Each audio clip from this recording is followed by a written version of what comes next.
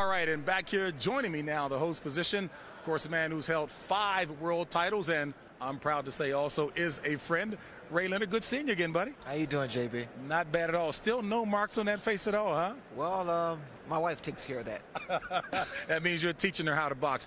Let's set the stage for the upcoming bout, James Toney and Roy Jones. Now, many people talk about Roy Jones being a mirror image in many ways of yourself. Size up Roy Jones first. I think that's a very flattering comment to make, that Roy Jones resembles me. But I think Roy Jones has his own style. Roy Jones is a young man with extraordinary talent, incredible hand speed, foot speed. I think his power is very deceptive and not really appreciated. He's very explosive, especially inside. The left hook that he was able to knock out Tate with was just incredible. I think he's a guy who's getting stronger and better. So many people, the boxing aficionados, if you will, split down the middle almost in terms of who will win this fight, because Roy Jones is such an unknown commodity. The fact that his resume is not as stellar as that of James Toney, do you think that will hurt him at all tonight, Ray? I don't particularly think so. I think with Roy Jones and James Toney, both men are capable of defeating the other. I mean, what you have in James Toney is a guy with big-time attitude, a guy who's a throwback to the old-time fighters. He uses his shoulders. He's very powerful, and he's very quick. He's very sly, very crafty. The way that Roy Jones can win this fight if he boxes and not decide to slug with James Toney, stay on the outside and utilize his hands and foot speed. With James Toney, James has to make Roy get exchange punch for punch, and that way would be in James Toney's favor. And very quickly, the experience that James Toney brings into the ring, he's able to adjust to no matter what the opponent's style is. That is true, JB, but I also feel that what's going to make a difference here is the fact that James Toney's had major problems making the weight. So it depends on what is taken out of him, which gives Roy Jones the edge. Before I let you go, I got to ask you, your prediction on tonight. I say in the early rounds, it probably will be James Toney, but later down the stretch, it will be Roy Jones, because, again, that weight deficit is a problem.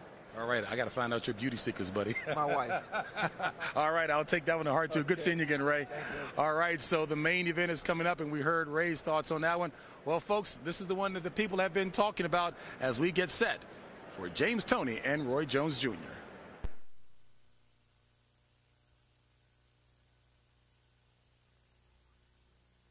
It is one of the most exciting weight divisions in boxing. A mix of power and quickness, the middleweights have provided fight fans with a century's worth of magical moments and memories.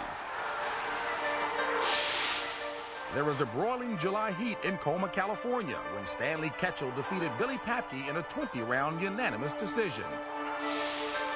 And the day in 1912 when an American named George Klaus traveled to France and captured the vacant title from Frenchman Georges Carpentier.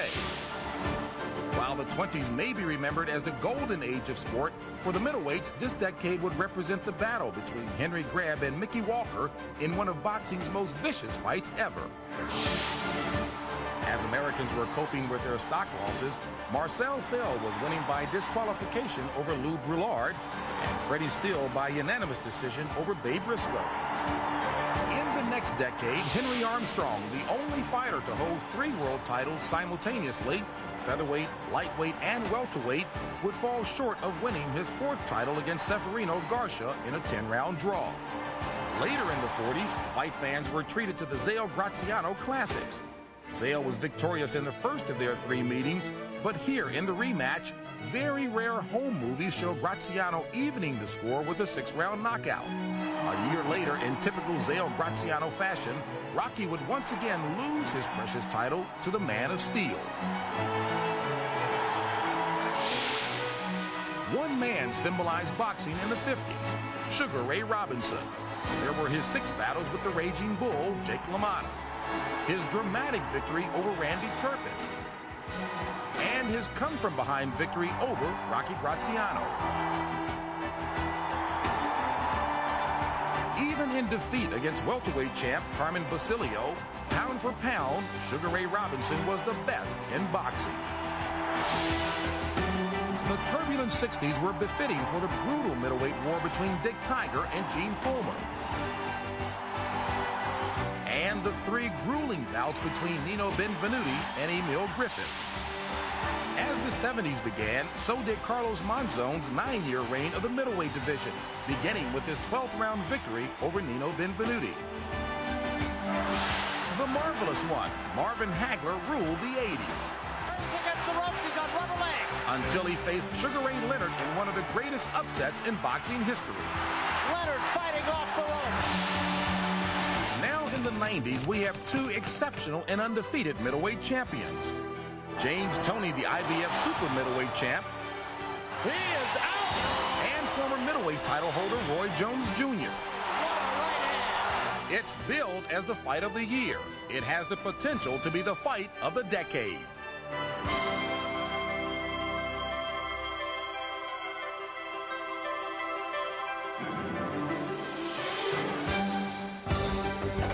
Rarely in the sport of boxing do two undefeated champions, two superb athletes, two warriors in the prime of their careers come together to face one another for the championship of the world.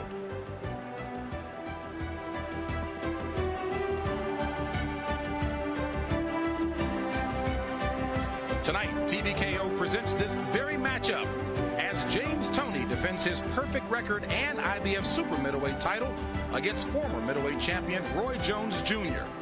And it's all brought to you by Beechwood Aged Budweiser. It's always been true. This Bud's for you. Well, excitement and enthusiasm are building here in the MGM Grand Garden as the main event is just moments away. Boxing fans are anxiously anticipating a fight that many feel has the potential to be one of the best in recent memory. And the auditorium is nearly full as the folks have heard an awful lot about this one, and the boxing purists are looking forward to it. And welcome once again to TVKO's presentation of the main event between James Lights Out Toney, the current IBF super middleweight champion, and Roy Jones Jr., the former IBF middleweight champion. He relinquished that title to move up in weight and to challenge for the belt that Toney currently holds. You know, folks, this is indeed a rarity in boxing. Two undefeated world champions willing to risk everything in pursuit of the best available competition and, of course, the moniker as the best pound-for-pound fighter in boxing today. I know the time for talking is over. It is now time for action. So let's take it back downstairs to Gil Clancy, Larry Merchant, and Jim Lampley. All right, thanks very much, JB. Just a few more words. Moments ago, you heard James Brown interview Sugar Ray Leonard. At the end of the interview, he asked him what would happen in the fight, and Ray suggested the early rounds might belong to James Toney, the late rounds to Roy Jones, but as far as picking a winner is concerned, he hedged. No slap at Ray.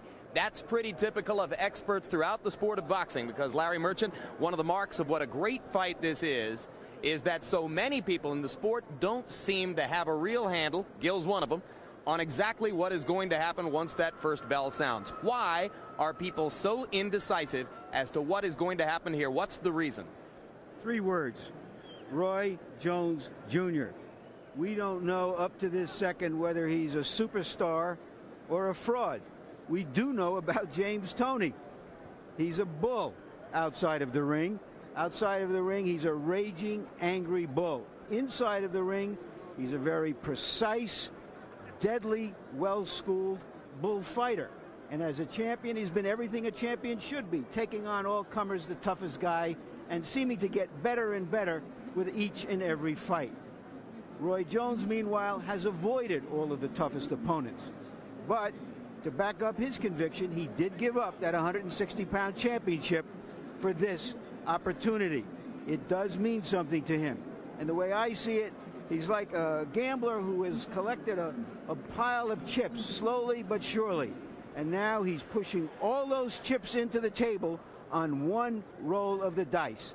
His problem is that James Toney has been playing for high stakes before so often, he almost represents the house. Indeed, a vast edge in experience here on Toney's side. But there are other edges which experts see being in Roy Jones's corner. For more on that, let's break the fight down, Gil, into 5 categories, and you give us your analysis as to where the advantage lies in each category. As far as punching power is concerned, I think it's dead even. Jones can get you out with one punch a lot better than James Toney, but Toney can put his power punches together better than Roy Jones.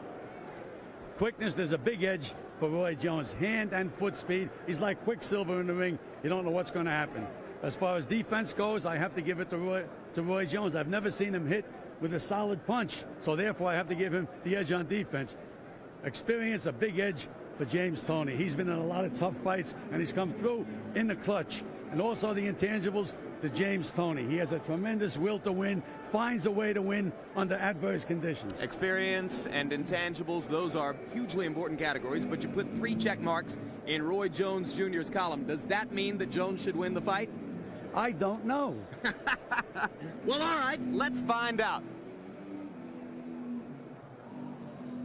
Tail of the tape. And you can see that James Toney weighed in at 167, Roy Jones at 168. They're similar in age, similar in height, similar in reach, but the big story, James Toney supposedly went to bed last night 8 hours after weighing in at 167 and weighed 183. Tonight, before leaving his dressing room to come into the ring, he stood on a scale, and you can see that if this scale is accurate, James told us the truth. He weighed 184 pounds, 17 pounds over yesterday's weigh-in level as he got ready to come into the ring tonight. That's an astonishing rise in weight, Gil. I don't know if any young fighter that's ever had to do anything like that.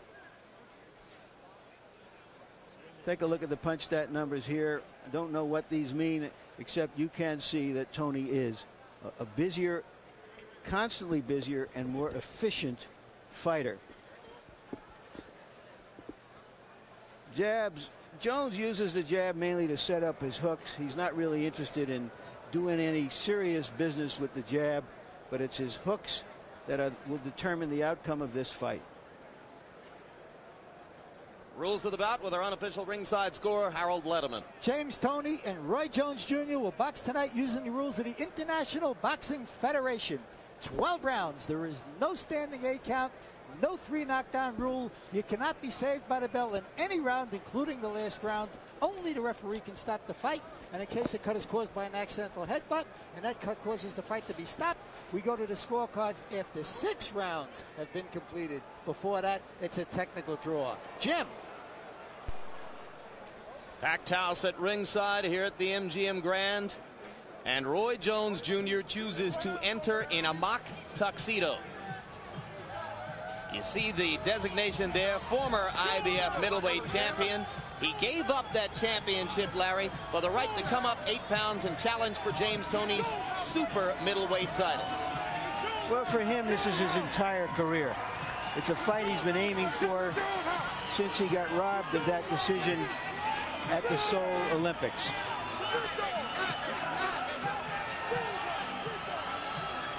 I call his style, Gil, as a kind of a brilliant amateur. He can get away with doing things because of his quickness that very, very few fighters can. Sort of like Muhammad Ali or Hector Camacho, a few others I can name. One thing we knew about Ali was he had the right stuff inside when all was said and done. That's what we have to find out about this man tonight. Well, that's what we're going to find out, Larry. Roy Jones himself doesn't know what he's going to do in that ring. He's very, very unorthodox, but he has great balance. He's a great athlete, and things just happen for him. Fighters' records are brought to you tonight by The Ring, the Bible of boxing. Roy Jones Jr. is unbeaten, 26 fights, 26 wins, 23 knockouts. You see he's listed as the #2 IBF super middleweight contender. He is regarded as having spectacular knockout power with either hand.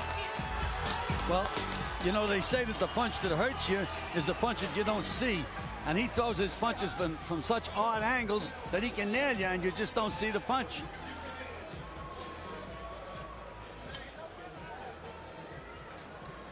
And now Jones may be forced to play a little bit of a waiting game in the ring. But here comes James Toney. We've got to talk about that weight. I've never heard of anything like this, particularly for a young athlete. When I was playing football, I knew of guys who had lost 8 pounds in a workout in the severe heat. They get it all back by the afternoon. But to put on 16 or 17 pounds in such a short period of time, can it do him any good? I think it can do him a lot more harm than good. I think you're supposed to be your most efficient weight, especially when you're fighting a guy that has a lot of speed.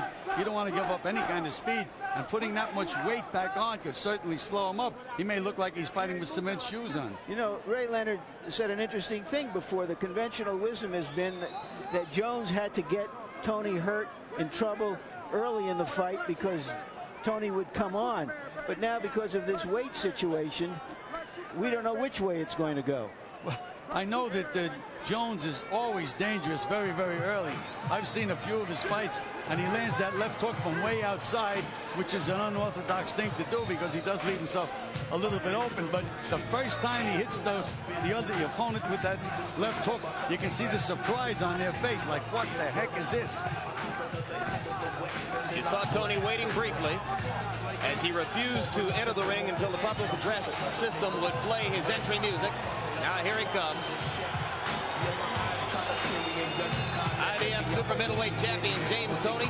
Since he won the middleweight title from Michael Dunn in 1991, this has been the most active major champion in the sport of boxing, Larry. Yeah, and that's why he's gotten better and better. The only champion I know of who's been really active during his reign, other champion, is Julio Cesar Chavez. In his prime, when he was great, he kept active, fighting fights in Mexico none of us even ever heard of, and it's paid off for him, and it's paid off for Toney so far.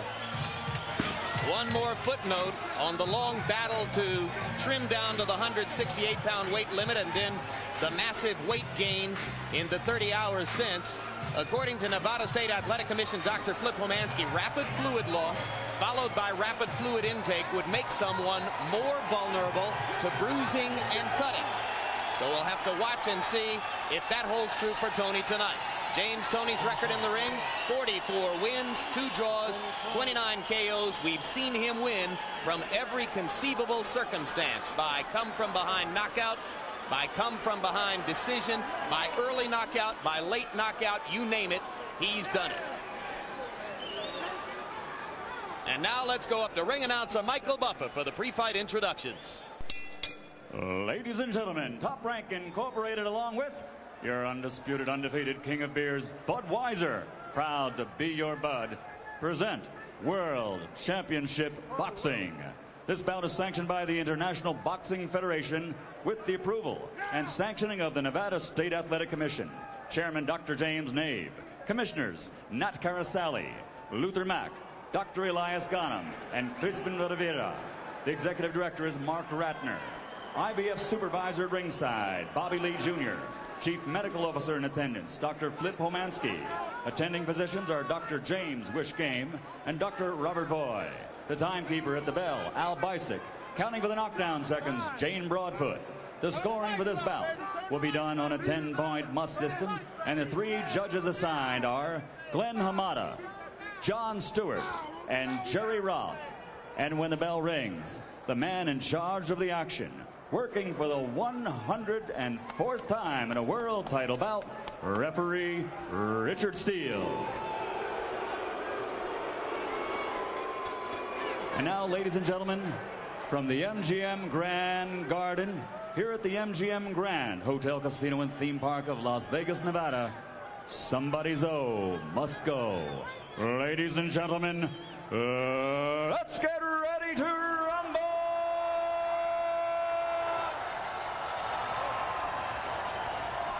12 rounds of boxing for the Super Middleweight Championship of the World.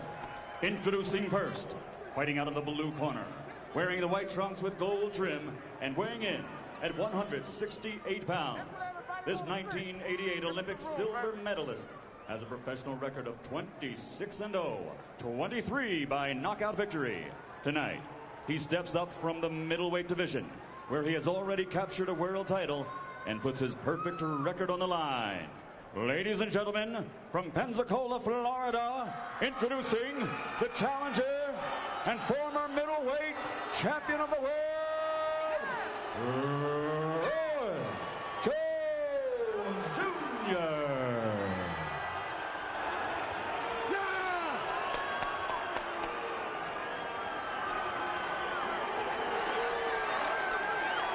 And his opponent across the ring, fighting out of the red corner, wearing black and weighing in at 167 pounds. He brings his outstanding record into the ring tonight of 44 victories without a loss. He has scored 29 KOs and has 2 draws. And while compiling that record, he has captured 2 world titles. Ladies and gentlemen, from Ann Arbor, Michigan, presenting the 2-time world champion and reigning super middleweight champion of the world, James James, lights out, Toney.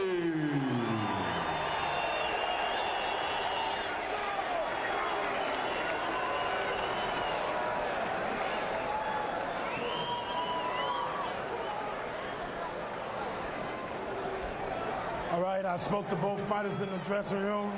I'm cautioning you again. Obey my commands at all times. Shake hands, good luck. Jim, when we get unbeaten champions meet like this, we often get a kind of creative friction that bursts out into the pure flame. That's what we're looking for tonight.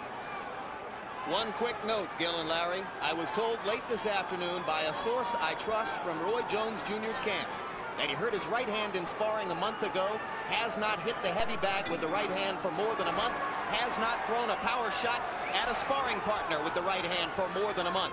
So he comes into the ring tonight with the right hand, a mystery to him and those around him. Putting more and more emphasis on the left hook that does the most damage for him. He's been throwing triple left hooks in sparring to make up for the absence of the right hand. And he throws a right hand there, seemingly with conviction.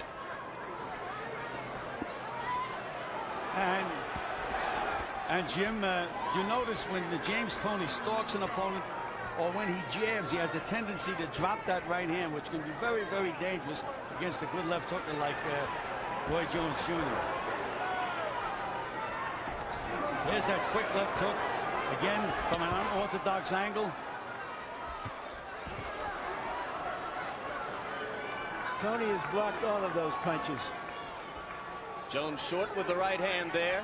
Toney looking confident, if a bit defensive so far. Willing to wait and see what Jones has got here at the outset. He's keeping his hands up and he's putting pressure on Roy Jones.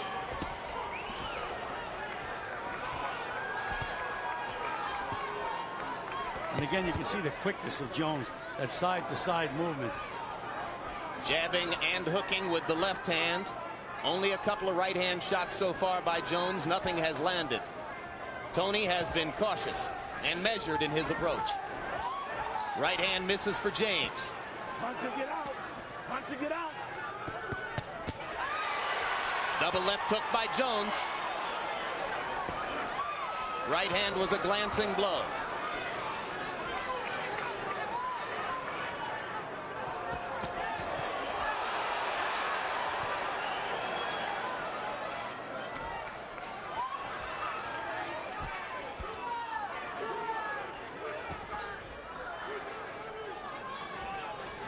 James Toney told us he would be able to counter because he didn't think that Jones would be able to resist taking the lead in the fight. Up to this point, Jones has been doing all of the leading. There's a quick right hand by Jones, and it looked okay there.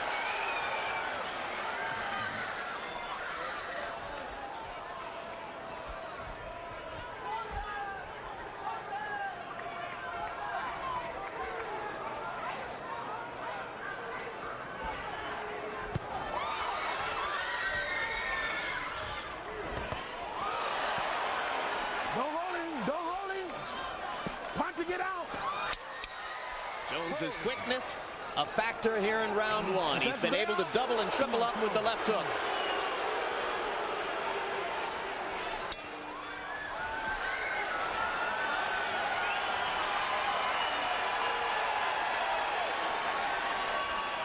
It wasn't good. You catching that hook. That's the shot that we got to take away from it, the hook. When you catch the hook, come back with your hook. Catch the hook, come back with your hook. Keep cutting the ring off on it. And make him miss them shots, especially the right hand. You can twist on the right hand, counter the right hand. But keep that hand. He ain't getting in already. It's going to sit that hook up. You'll catch him clean sooner or later. Way to work. Deep breath. Okay, we're ready. So you stop pulling, baby. Way to work. Way to work, champ. Keep control. You heard Bill Miller talking to James Toney. Watch the left hook. Just watch the left hook. And when you catch it or duck it, throw your own left hook. Good advice, Gil? Absolutely. If he could nail Jones, if Jones misses that left hook, doing an awful lot of damage. And there's Toney trying to get off that big left hook. It was blocked by Jones. Toney looking like he wants to open up a little bit more in this round after an exceedingly cautious first.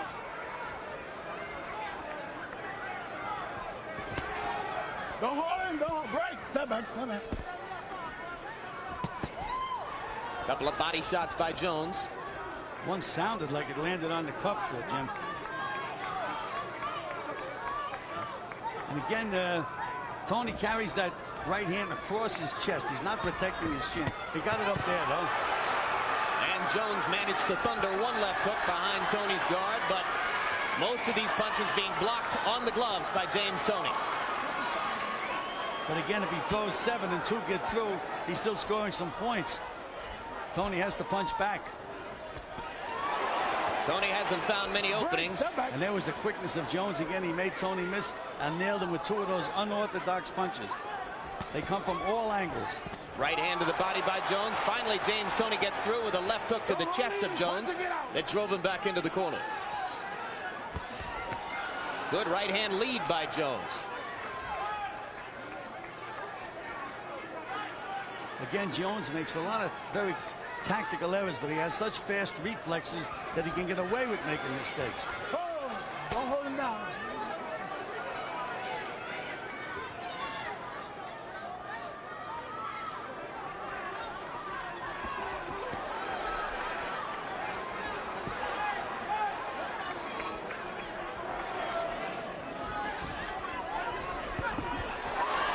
There's that quickness. Fast hands. Leaping with the left hook. Opened the glove as he threw the right hand to the body. Jones hurt the right hand against Bernard Hopkins a few fights back. Get out. Don't hold him.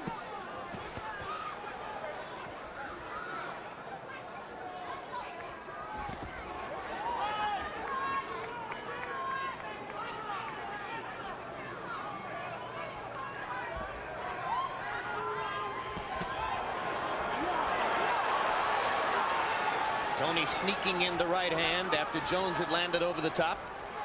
Break, step back, step back. Again, these two fighters completely different styles. Toney is just trying to walk in, put a little pressure, physical and mental, on Jones. And Jones. And the left hook got behind the guard, Gil. Jones wobbled Toney just slightly with that left hook.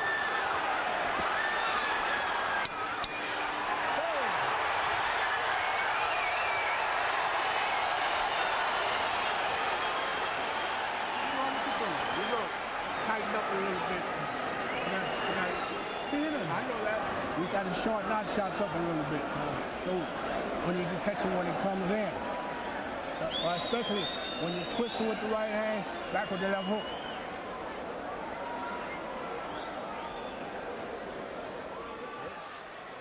Here's the flurry at the end of the round by Roy Jones. None of those was a clean punch, but they are scoring punches. They will count in his favor. His quickness is decisive through the first 2 rounds. On his head, let's go. Keep the control just like this. You're doing good.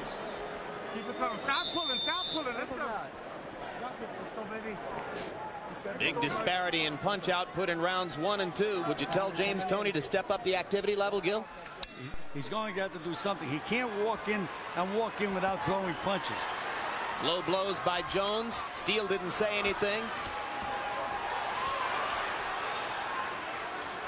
And still the edge in quickness is decisive, as Larry put it. Quickness and reflex, Jim. I mean, he makes Toney miss, and he's so quick countering. Get out the road. Get out. Showboating by Jones. You tempt fate, I think. Left hook, and down goes Toney. You know, his seat never hit the canvas. But they're going to call it a knockdown anyway. I agree, Larry. I don't think it was a knockdown. He wobbled back, but he did not go down. Reggie Johnson knocked him down in 1991. This, if it is officially scored as a knockdown, is the second time in Toney's career that he's been down. Crowd on its feet. Jones with plenty of time left in the third. Up to this point, it looks like that added weight that they put on on James Toney is an albatross around his neck because he's very, very slow. Or maybe it's Jones is just that fast. But he's being completely outsped in this fight so far. Jones looks fast against everybody, but he certainly looked faster against Toney than some might have suspected.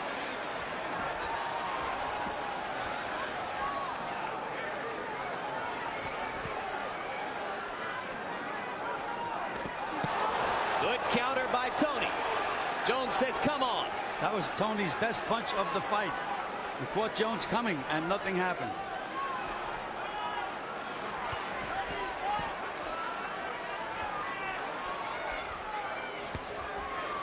Right hand lead by Jones. Punch to get out. Unorthodoxy playing in his favor now.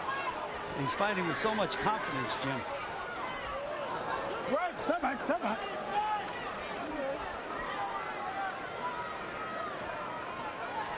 Well, if he didn't use the right hand in sparring, he's using it here, and so far fairly effectively, although most of the heavy metal has come from the left. Yes, but he has thrown that right hand to set up the left hook. Sweeping left hook by Toney. Come on, punch to get out, yeah. And more quickness inside from Roy Jones.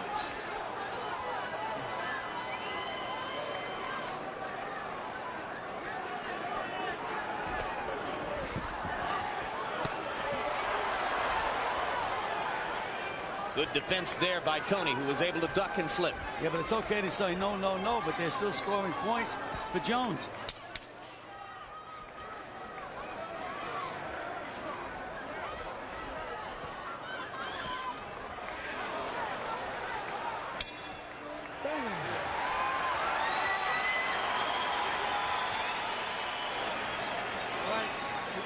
Timing that right hand, just a little off the mark. When we can get it on the mark, we take the right hand away from it. All right. It's just a little off the mark, but when you're going in jabbing, double up on the jab. Right. I wouldn't drop.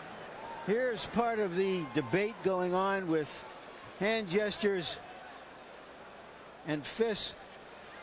We don't see from that angle whether Jones indeed went down. Perhaps we'll have another angle that we can see it. Here it'll tell us right now. You see his behind never hit the canvas, Gil. Absolutely. I did not think it was a knockdown. He did stagger back, but he didn't go down. Harold Letterman, let's open Harold quickly. Why might that have been scored a knockdown, Harold? Jim, if the ropes are holding you up, if the ropes wouldn't have been there and you would have hit the canvas, that's a knockdown under the rules. So in your view, is that a knockdown? A knockdown for sure. All right, round 4 begins. And given the knockdown, you've now got at least the possibility that Toney is 4 points behind on all 3 scorecards. Not necessarily, but it's possible. Well, he's digging himself a big hole right now. We've seen him come back in the past from bad cuts, etc., etc., but he can't get too far behind with this will-o'-the-wisp he's in there with. You heard Bill Miller tell him to keep throwing the right hand, and he was trying it there, but he missed wide. Well, in my opinion, he should be concentrating on the body. Another left hook by Jones.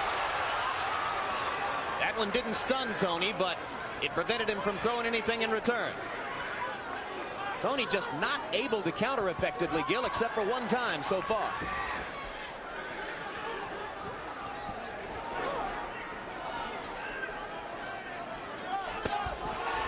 Solid left hook there. Toney talking to Jones. Again, what talking doesn't do you a bit of good. And the other guy's piling up points. Is he ever?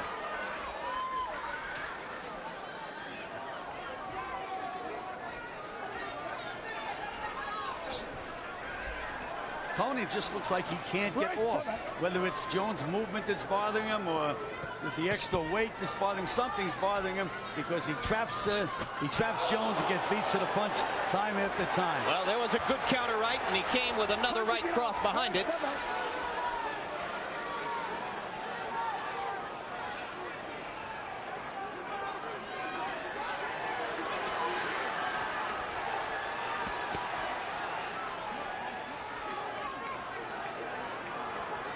Jones throwing right hand, then left hook combinations, and a right hand over the top from Toney. And Toney just beginning to get off a little bit here in round 4. No holding. Break, step back, step back. Don't hold him.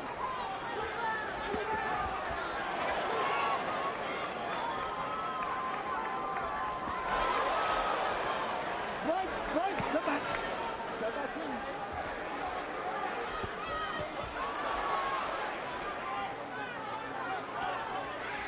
Tony is getting closer to finding the range. Right now, you can just see him getting closer and closer to the mark. Getting more active.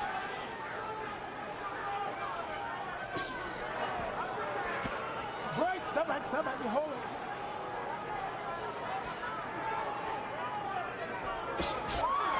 Good left by Jones as he wound the right hand up. He lands 3 or 4 more punches. The hand speed display continues spectacularly for Roy Jones.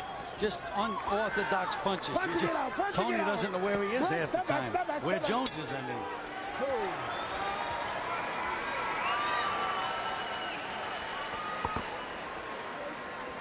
We're getting a little closer to him now. We're getting a little closer to him now. When you hit him with the right hand, come back to the left hook. Woo! Having fun, baby.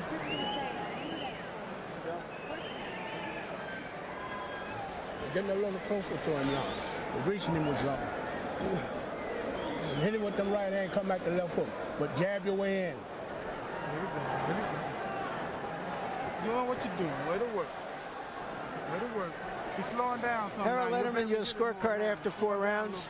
4 rounds to nothing, 40-35. Roy Jones Jr. He's really given James Toney a beating so far. He certainly gets an extra point for the clean knockdown in round 3. Roy Jones all the way. I've got Roy winning the first 4 rounds just as well. And I have as well. Tony said to Bill Miller, boy, I'm having fun. Only a prize fighter, after taking some of these punches, could say that. Give him up, Tony. They trade shots to open round 5. But again, Jones landed the last 2 punches of that exchange. And the first 2 punches there. And James has nothing to throw.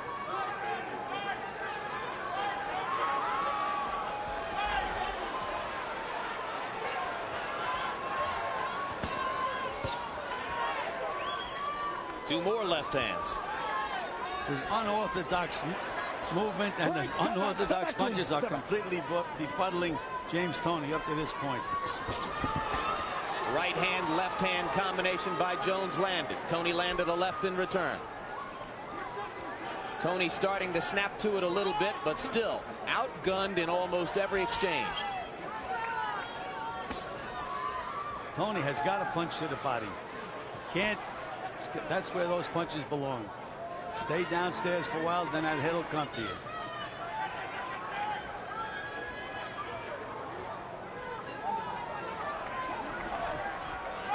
If he finds himself so far down that he's got to go for a late round knockout against Jones, that's going to be tough because of Jones's quickness and defense. And if Jones finds himself comfortably ahead, he can certainly kill the clock. Big left hook. Big left hook by Jones. 2 left hooks. Tony pretending not to be hurt, but he's wobbled. Now James lands a right hand in return. Tony trying to take advantage of the chance opened up by Jones's aggression. Jones will not let Tony into this fight. Tony lands a hard punch. He comes back with 2. Roy tried to end it with a right hand right there. Just missed.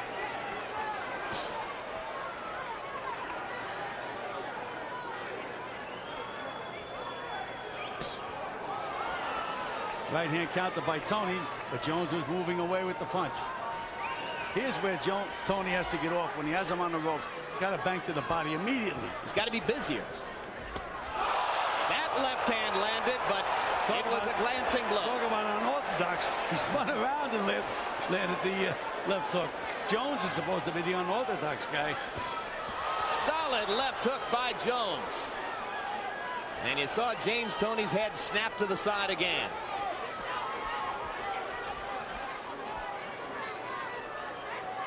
Toney's got the lunch pail out. He's starting to go to work. But Jones continues to box circles around him and land the heavier shots as well.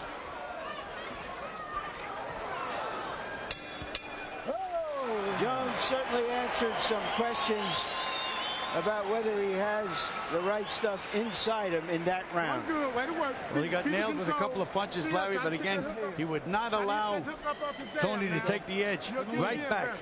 Get it in better. Okay. There you go. You're doing good. The 6th round, baby. Coming in the 6th. Coming. Okay. Here. Coming in the 6th.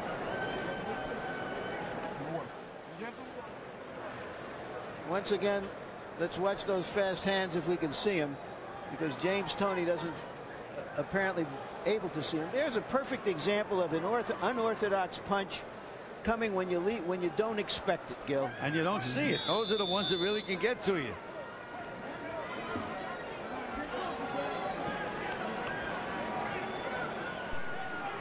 James Toney has been talking about going up to heavyweight. He said the hardest part of every fight is making weight. It's only supposition, but you suspect at this moment that making weight this time took a lot out of James Toney. I'm not ready to take any credit away from Jones, because what Jones is doing here is just dictating everything on his own, and I'm not sure it has anything to do with the weight yet. 61% landing percentage in round 5 for Jones. 37 out of 61, mostly power shots. It's terrific stuff.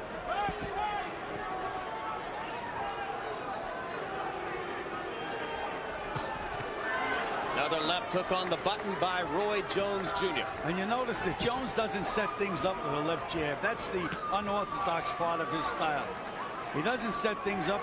He'll move with his feet and all of a sudden leap in with that left hook, and it's very, very effective.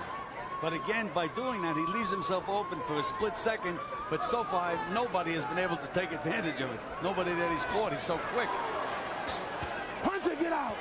Punch it, get out. Keep him up. Don't hold him, don't hold him. Don't hold him, let him go. Let him go, let him go. Again, crackling right hand. Jones lands the last punch. Last tag. Roy Jones. Break, step back, step back.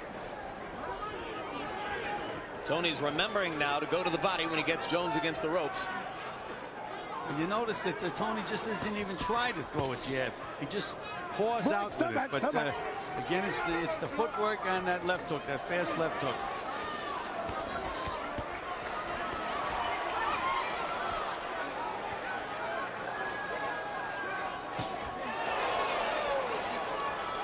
Crowd oohing and dying with yet another left hook. Same thing every time. There's no jabs involved. He doesn't have to feint the jab. He just leaps in quickly, gets an angle, and bang, right in there with that left hook. And if you had told James Toney 2 days ago that Roy could do that, he'd have said no Punch way. it, get out. Punch it, get out. Break, step back, step back. But you're right, he's done it all the way through tonight.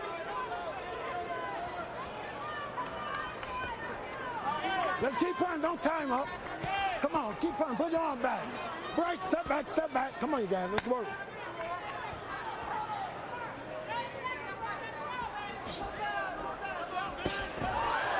There was a question again where Toney was just too slow getting off, and instead of Jones waiting to block a punch, beat him to the punch. He's back in the corner again, and again, who gets off first? Jones. Halfway through the battle for James Toney's IBF Super Middleweight Championship so far. A spectacular, virtuoso performance by the challenger, Roy Jones Jr.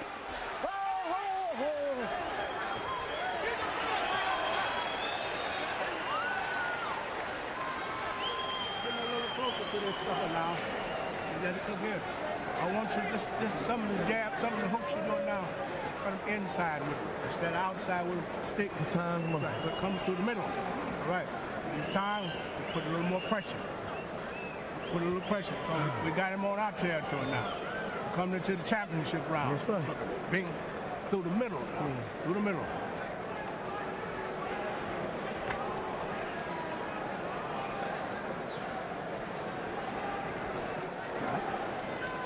Try to make, he's flicking for everything you do.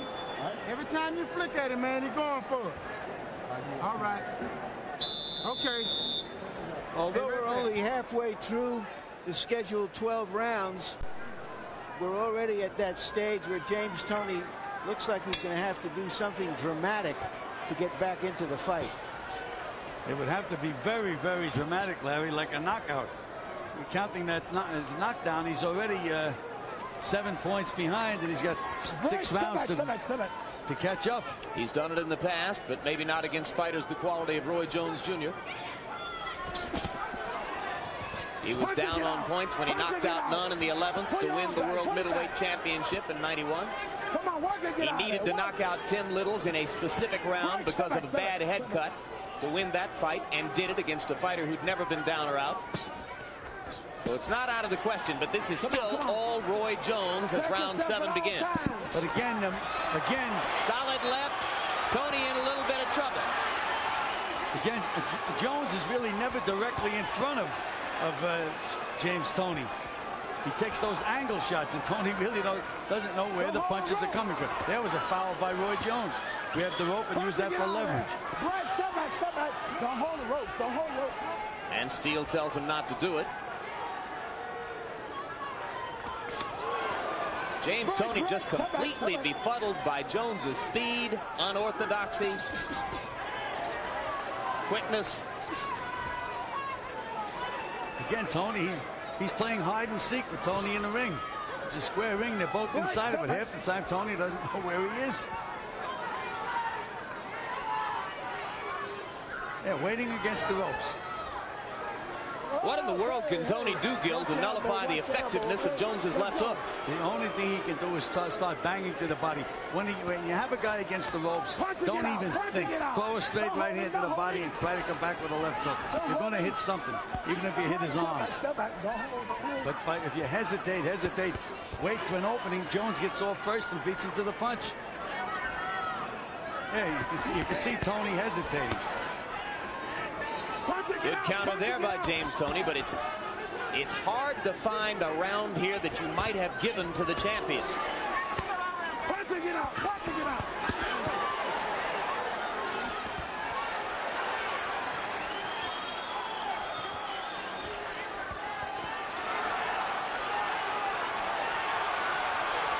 What other middleweights could throw combinations with that hand speed, Gil? I would have to go back a long way, maybe to the Sugar Ray Robinson. He can throw punches that fast and that effective. Work out. Work your way out. Punch. Your hands are free. Pull your arms back, Roy. Pull your arms back. And remember, this is 168 pounds. 8 pounds up from the old middleweight limit of 160. Again, Jones comes back in the exchanges. Good left hook by James Toney. Best punch of the fight for Toney, the left hook that ended round 7.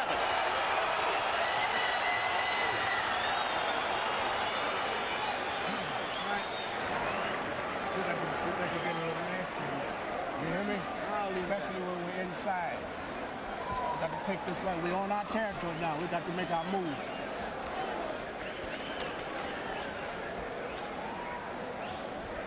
Harold, 7 rounds, your score. Larry, 70-62, 7-0, Roy Jones. I never saw a super middleweight throw 6, 7, 8 punch combinations like he throws. He's absolutely beautiful. The guy in the short pants is kicking the crap out of the other guy. I mean, knocking him from pillar to post. He is the only killer in Pensacola, Florida, who's not a right-to-lifer. All right, let's watch what happens here on the ropes. Jones seems to have an edge whether Toney is on the ropes or he's on the ropes. His fast hands get him out of trouble.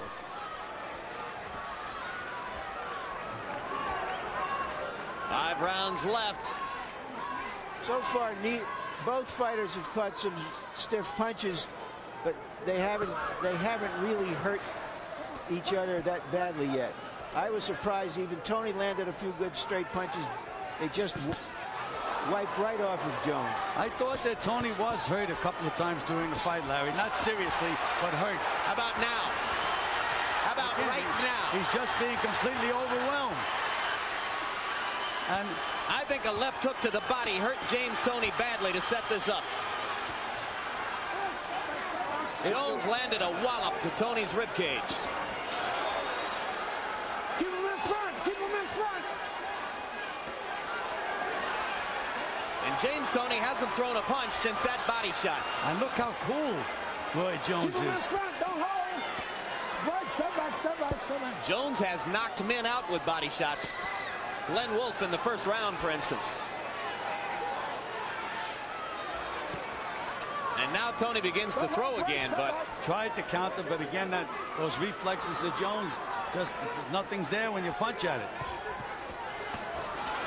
2 more left hooks right on the button. And the thing that amazes me, you know, you say Jones is a boxer, he does this without using a left jab. Both men have dispensed with the jab completely. And this is just going to be a slugfest the rest of the way, isn't it? James Toney always has had a good left jab. The outside, he proved it in the Prince Charles Williams fight. But again, he's not using it. He's just walking in, Gil. There he paused with it a little bit. But the snapping left jab is gone from Toney's arsenal. Just walking in. We thought Jones would move more away from Toney, but he's really been contemptuous of Toney in the last couple of rounds. Yeah, again, he can go on the ropes. No matter where he goes, Toney just can't hit him.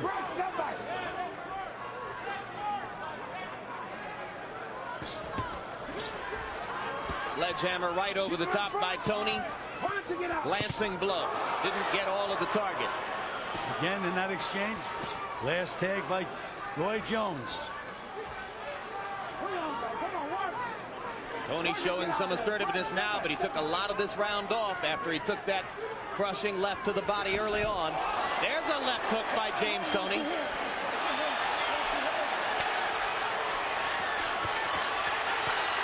And Jones comes back with a fury. And Steele stops Toney right in the middle of his best action. What is Steele doing? What is Richard Steele doing? I think he thought he heard the bell. And now he does hear the bell. And that really hurt James Toney.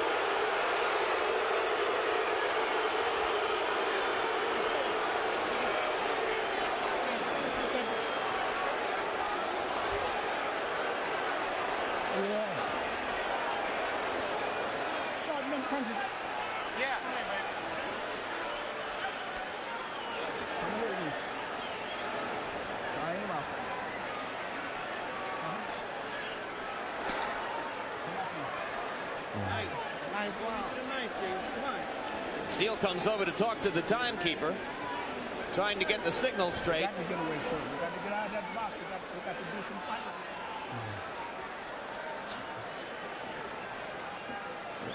There's Toney in a ring with only 2 other people, and he's looking for the fighter in it.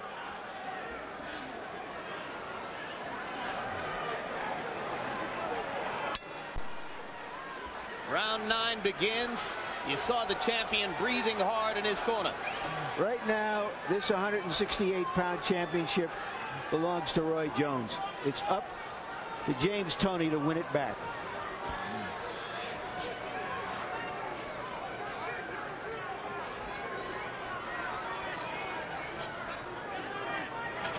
And Bill Miller still hasn't spoken to James Toney with any real sense of urgency, saying, James, you're going to have to do something big. You know, he's talking very, very matter-of-factly.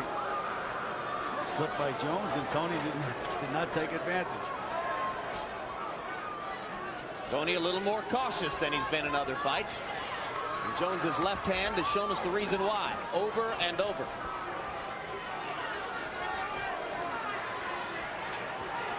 You said before the fight, Larry Merchant, that Roy Jones Jr. was a mystery. How much of the unknown is left now? Well, beyond any question, he's answered a lot of those questions. It's in his grasp. Get out! Break! Step back! Step back!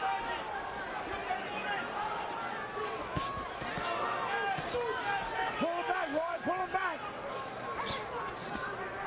Pull him back! Pull him back! Punch him out! Break! Step back! Step back! Step back!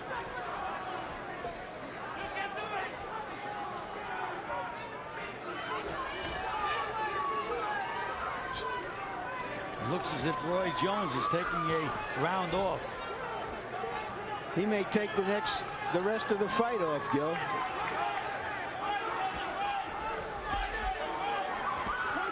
Punching it out! Break! Step back! Step back!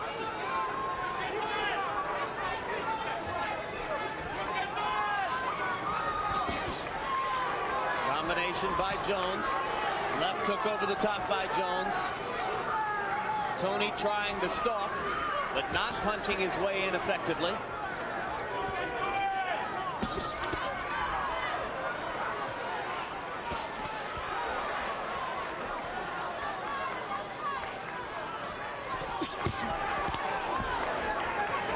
Short left hook by Jones, the more effective of the two punches there. Toney's sweeping left, missed badly. Look at that footwork of Roy Jones, side to side.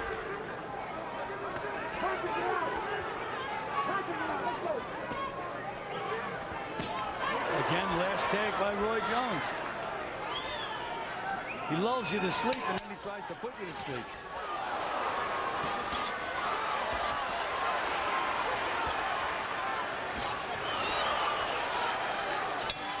Three rounds to go.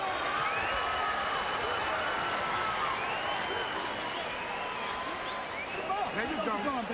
There you go. There you go. You feel that hand up there just like you did. Run it off. Right up there. Put it on his head. Other water bottle running. I'm hit hard, man. Come on, give it to him. Give it to him. Right. Give him the other water. Good.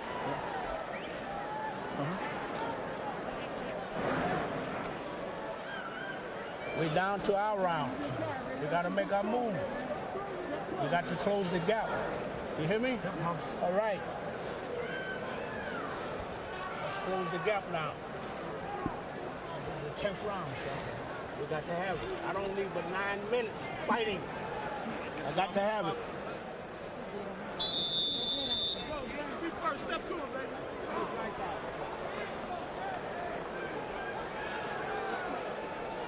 So far, the Mongoose is too quick for the Cobra. By this time, maybe James Toney's taken off about 7 or 8 pounds, Larry, so maybe he'll be a little quicker for the rest of the fight.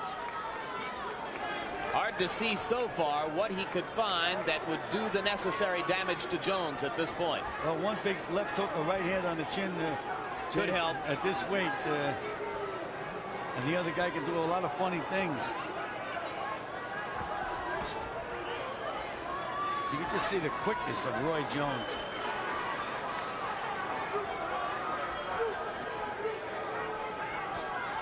Constantly moving, constantly feinting. Don't hold him. Watch him get out there. Pull him back. Pull him back. Right, step back, step back. Toney so cool, so non-existent as he gave the first 2 rounds away. Then he got knocked down in the third. And since that time, Roy Jones, to our eyes at least, has seemed to simply pile up the points.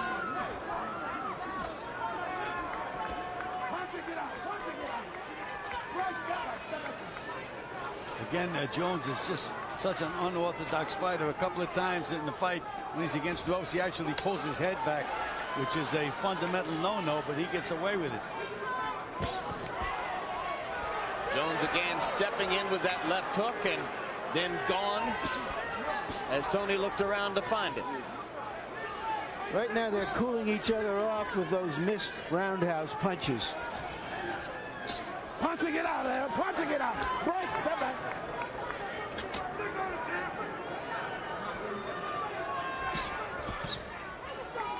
Don't hold the rope.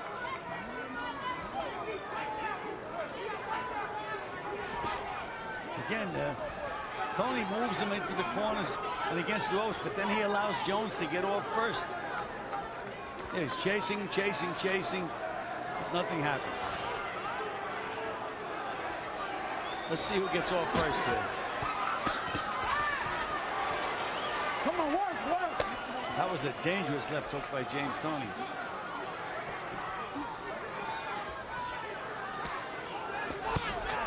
Punching it out. Punching it out. Thunderous right inside by Jones. Step back. Jones is looking at the clock. That could be an indication that he's starting to get a little tired. Come on, let's work this side. Work this side. Pull him back. Pull him back.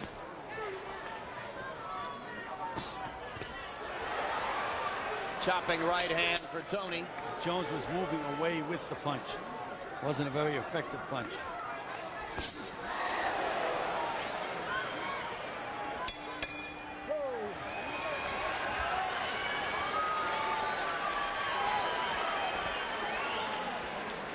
to have these 6 minutes if we want this fight.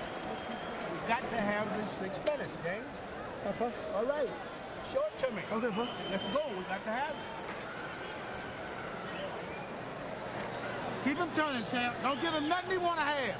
Make him fine. You be that needle in the haystack. Be that needle. You got 2 rounds left, champ. 2 rounds left, and you the man. 2 rounds left, and you the man. 10 rounds, your score. Larry, I thought James Toney stole the 10th round. Roy didn't do a heck of a lot. 9 rounds to 1, 99-90. Roy Jones, he is so quick. He's moving so nicely, landing so many great combination punches. You just can't take it away from him. James Toney's going to need a dynamite finish to win his fight. Dynamite is the operative word. He's going to have to throw a stick of dynamite in there to blow this man up, but I'm not sure that would do it.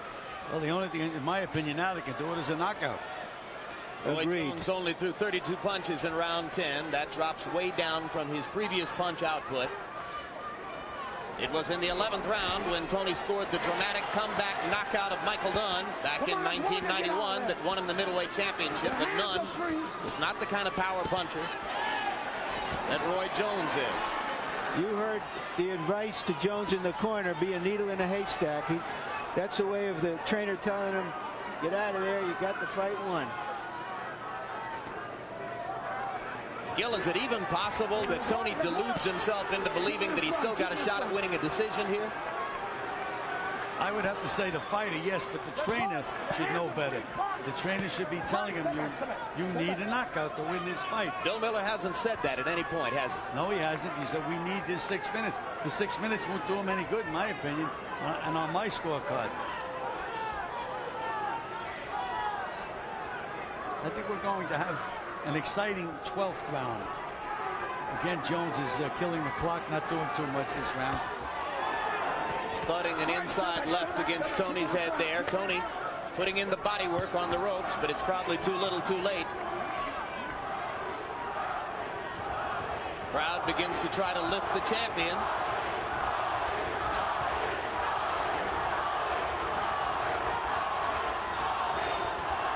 Well, this goes to show you that James has built a following in his 3 years as a world champion.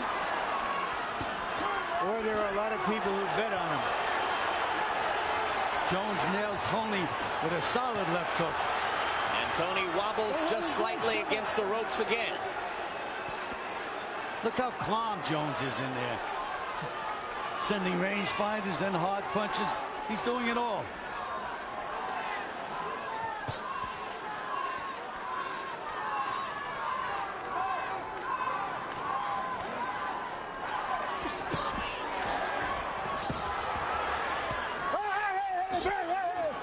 Watch it. Come on.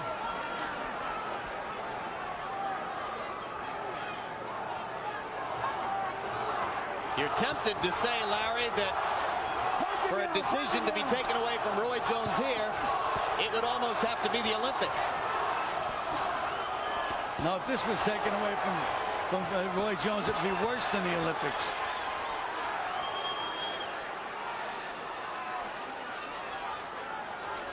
He may have been a little tired before Jones, but he's got a second win. He's right back in there now.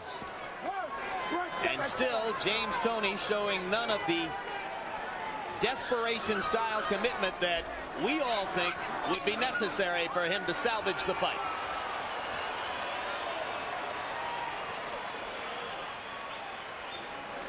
I got to have these last. I got to have it, James. We need it.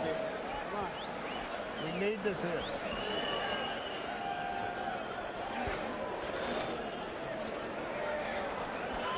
I got to have this here. We need it. There's no more tomorrow. This is it. On your head. Okay? I want you to touch him, put them 3 and 4 point combinations on him and go. On your head. I'm on your head. He won't. Let me talk. And final round. Okay? Roy, listen to me. Don't give him a chance. Don't give him a chance to take nothing, okay? Good. Pick that piece of ice over there, Bill. Next to it. Okay. Go get him. Give it to me. Give it to me. In the corner of the undefeated champion with the best record of any undefeated world titleist in the sport. There was silence for the last 20 seconds of that 1-minute break between rounds. Nobody said to James, you must have a knockout to win the fight. So now here comes Toney with his last 3 minutes to try to get something done against aspiring super middleweight champion Roy Jones. Toney just takes so long to get off. He allowed Jones to escape. He's feinting, feinting, feinting. What is he waiting for?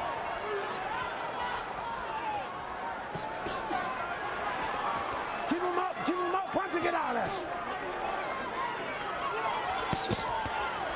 Good solid body punches by Jones. Smart stuff.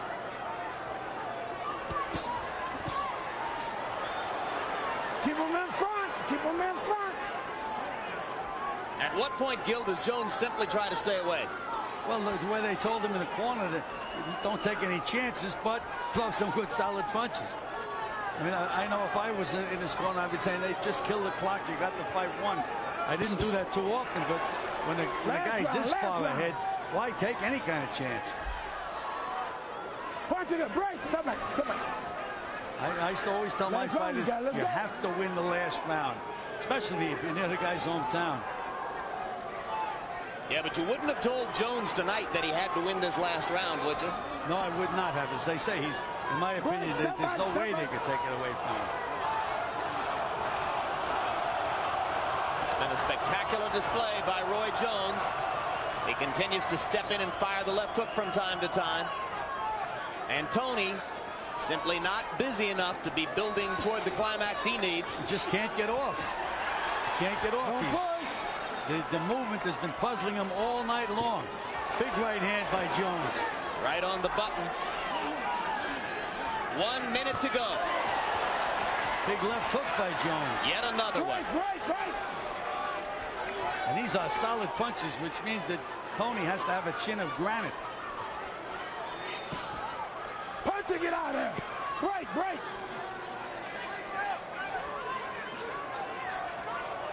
The sand is running out of the clock for James Toney. More than 6 years ago, Roy Jones Jr. was victimized by what most observers called the worst decision in the history of amateur boxing. It robbed him of an expected gold medal at the Olympic Games in Seoul in 1988. He's waited all this time to regain center stage. And now tonight, in the biggest fight of his career, against a man regarded by many as the most skilled champion in the sport, Roy Jones has been every bit as dominant as he was that day in Korea so long ago.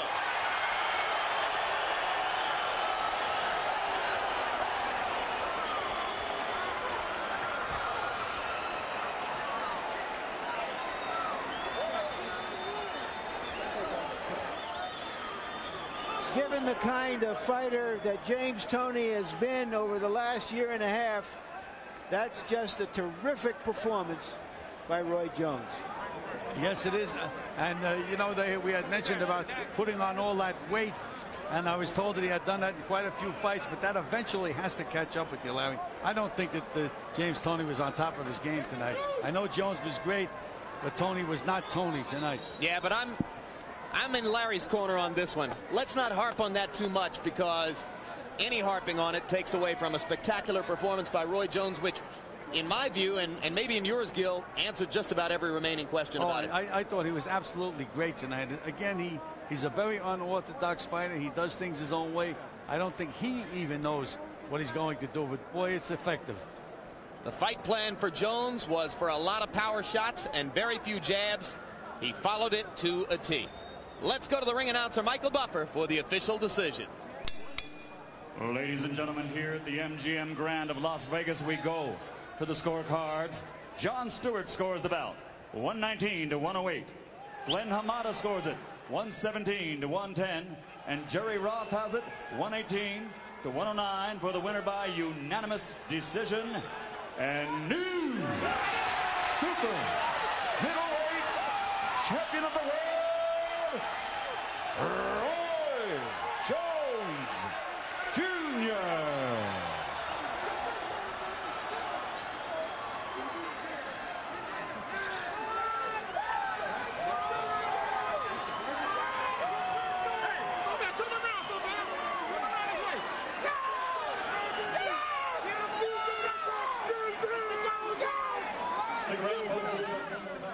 please stick around. More boxing to go here at the James Brown. First loss of James Toney's career. Roy Jones moves to 27-0, and based on tonight's performance, the sky's the limit.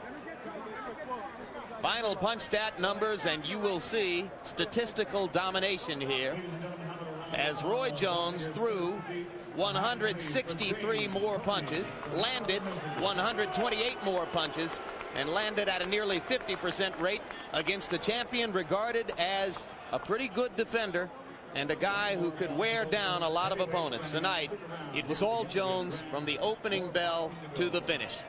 And Larry Merchant stands by in the ring with the new champion. Larry? Thank you, Jim. Roy, congratulations. A terrific performance. Did you know from the first minute and a half that you were just too quick for him?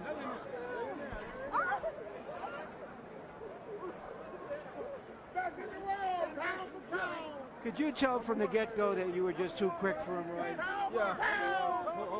Yeah, I was much too fast for him. And I know that the weight he lost is going to be a difficult thing for him to handle. But first of all, I thank God for giving me the opportunity to come out and do the things I do. All my praise to God. Thank my father and Coach Merck both for the terrific training that they've been doing throughout my entire career. And thank God for everything. I'm a happy man. God is all able, baby. It's all possible. We just have faith in God. You mentioned the weight. What did you know personally about the difficulty he was having with weight? Well, I come from 178, sometimes 180 to make 160. That's a very tough thing to do and fight 12 rounds. I'm a lot bigger than guys. Most times I'm a lot faster, but it's tough when it's fat. And I wasn't fat. I just be thick at 178 most of the time. But, yeah, man. Thank you, baby. Hey, good work, man. Yeah. Hey, good work, baby. Hey. You all right? Hey, yeah. He is. Hey, yeah. What's up, baby? Yeah.